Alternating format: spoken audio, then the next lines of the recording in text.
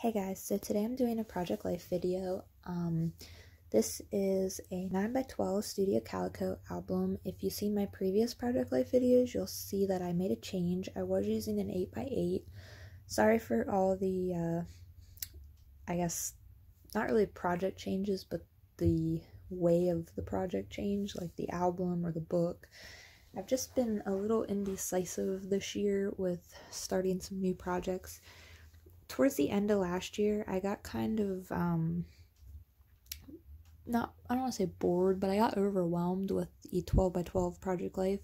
So I decided to switch down to an 8x8, and that was working, but it started to get really repetitive with squares, and I wasn't loving having squares. I was kind of missing like the 3x4, like the more rectangle style. So I decided to go back at it with a 9x12. So it wouldn't be quite as big as a 12x12, but I'd still have a little bit more room to be creative, I guess you'd say.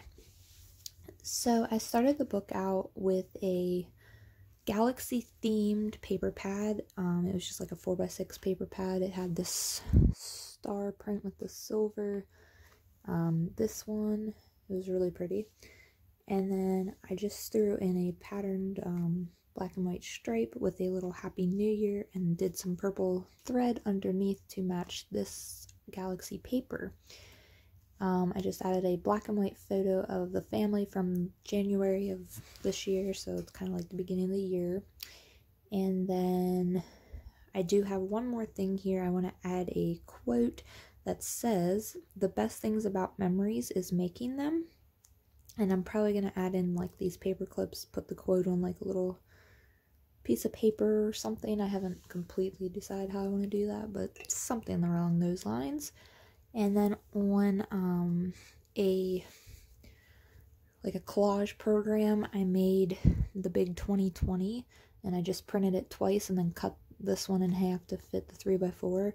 And I added some stars because I knew I was using that galaxy paper, so I really liked how that turned out. It's more like simple. I'm trying to do my Project Life a little bit more simple, a little more coordinated from like page to page, like you'll see here when you flip it. I wanted like the matching sides to kind of coordinate a little better, and I think that'll help even if I don't do like necessarily a double spread. If I just well, I guess I sort of am doing a double spread, because instead of printing my photos, like, I never really did weekly Project Life, but I would print my photos almost every week or every event or whatever, and I think having a baby and all that got way too overwhelming. Like, I was getting so behind, so it's a lot easier to do it by the month now. And so I just saved a whole batch of photos from January, printed them all, kind of did some different sizes, but mostly 3x4, and then just threw them in the pockets where I thought fit. And yeah, so over here I used a lot of Hip Kit stuff for the little cluster of January. I used a old Hip Kit journaling card and journaled there, and then just a piece of pattern paper and this little 'Tis the Season to Be Freezing, and this picture of the snow there, that we finally had a little bit of snow. That's another question. Comment down below, what do you guys like? Do you like to get like project kits of like full sheet, like scrapbook paper sheets? Because I used to do layouts, and I still do layouts too, but now that I'm doing Project Life again, sometimes I just want pocket cards. But I don't know, like, is it better to have the pocket cards or the papers, I guess is what I'm getting at. Because, like, you can cut the papers down, but sometimes it gets too busy with all the color. So, I don't know. What do you guys like to do? This page over here, I just added these bath time stickers, letters, and wrote bath time. And then, these are just, there was just a lot of photos of Monkey and me just hanging out this month. We didn't do a lot of stuff this month. In the beginning of the month, we all were sick. The whole family came down with sinus infections and ear infections and all that lovely crap that we get in the winter. So that was, these 3 photos were all about sick days. So yeah, there was a lot of just cuddles and snuggles and sitting on the couch. So on to the next page. This page I had done before I started really thinking about my project life, like before I added the cover and wanted to coordinate things. So it's a little busy, a little bit more busy than I want to do in the future, but I didn't want to redo it because I printed a lot of journaling and I kind of liked how the journaling looked on some of those cards.